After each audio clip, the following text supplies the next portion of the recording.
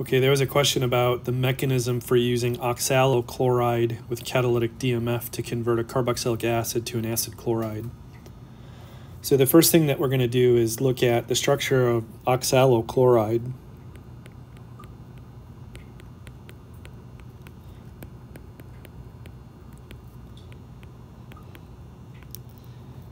And so that is going to react with DMF first. And the DMF is catalytic. That's what the square brackets under the arrow mean. So the structure of DMF is a tertiary amide.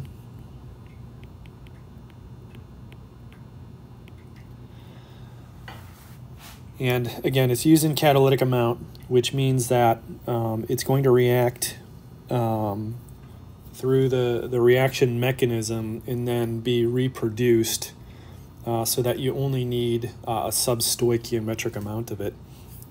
So the mechanism of oxalochloride plus DMF overall loses CO2 and carbon monoxide as they react together. And then it forms an intermediate, which I'll call X, that reacts with the acid to form the acid chloride.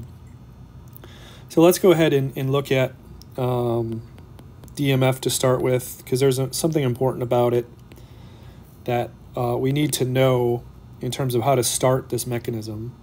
And that is basically the resonance form will help guide us in how the mechanism starts. And that resonance form is shown here, where we're actually putting the lone pair of electrons from nitrogen onto oxygen, creating that charge-separated species. And that's going to help dictate, how the next arrow is drawn, where basically we're reacting it with the oxalochloride. There's delta minus, there's delta plus. So that's telling us that the negative is attracted to the positive. We can go ahead and draw that arrow. We're going to break the pi bond. So it's a good idea when you're drawing these mechanisms not to move things around too much or rotate or flip things. So we're drawing a new bond to that carbon. We said we broke that pi bond. The chlorine's still attached, and then everything else is still attached to that carbon. Notice the migration of the negative charge now onto that oxygen. So this species will basically then collapse to eliminate off the chlorine as chloride. Now again, we don't really want to change how we're drawing things too much.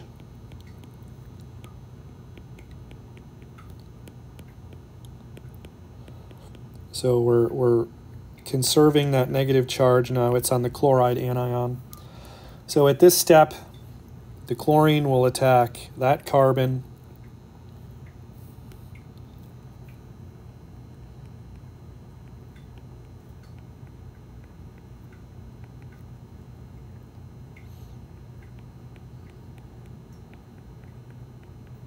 So now this is a neutral intermediate that's going to do an elimination starting from the nitrogen. We're going to break this carbon-oxygen sigma bond. That's going to form CO2.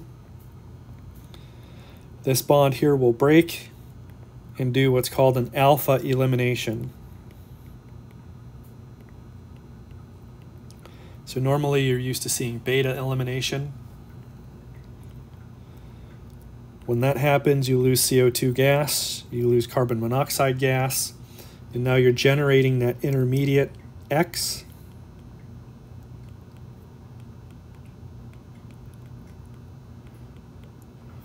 Which is that chloride salt.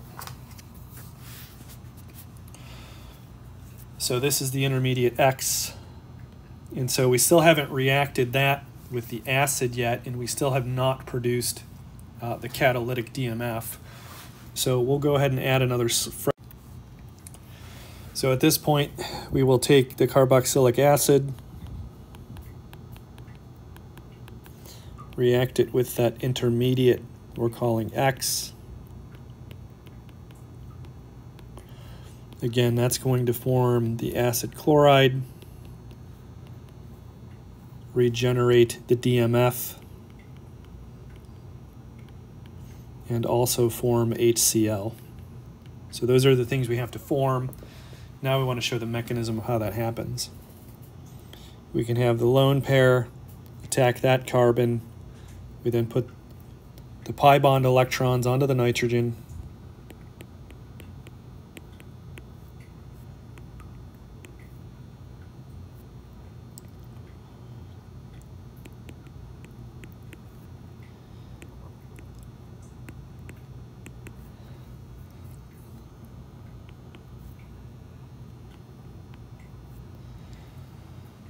We can then have that chloride ion attack the carbonyl carbon.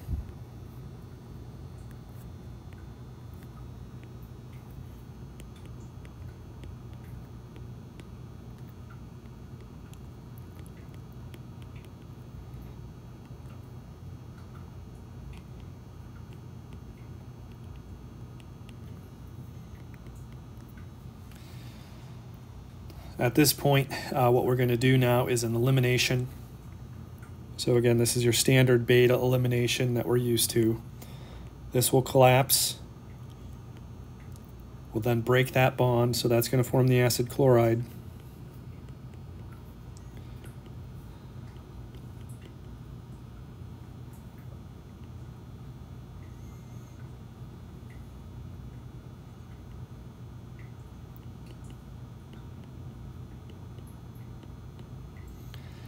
And we get this species, which will then decompose to eliminate.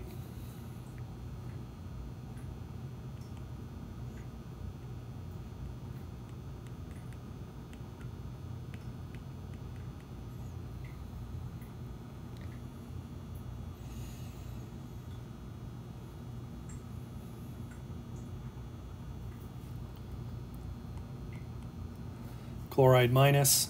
And then at this point, we do an acid-base reaction.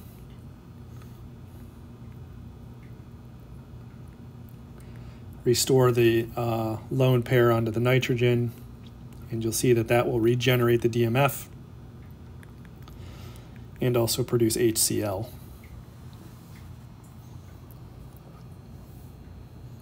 So this shows you how this intermediate we're calling X is then used to transform the acid into the acid chloride to regenerate DMF. Again, that's catalytic.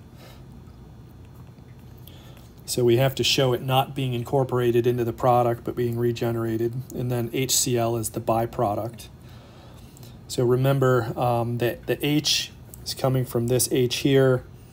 The Cl is coming from the oxalochloride, which again decomposes with DMF to lose CO2 and CO. So you'll actually see those evolved. If you have a deflated balloon on the reaction mixture, it will actually blow up with those gases. And so that's how you can sort of determine the rate at which that happens.